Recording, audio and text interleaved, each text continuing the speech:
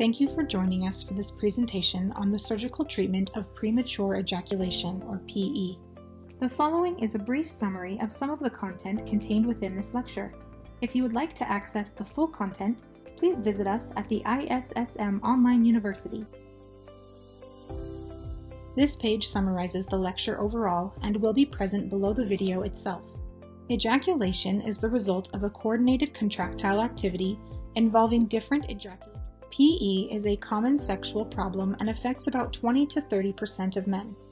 According to the ISSM, there are several types of treatment for PE that target certain levels. At the central level, we have pharmacotherapy such as, although substantial improvements in treating PE have been made through pharmacotherapy, limitations still exist. In the following slides, we'll look at these three publications in a little more detail. So in summary, there are 4 PE subtypes: lifelong PE, acquired PE,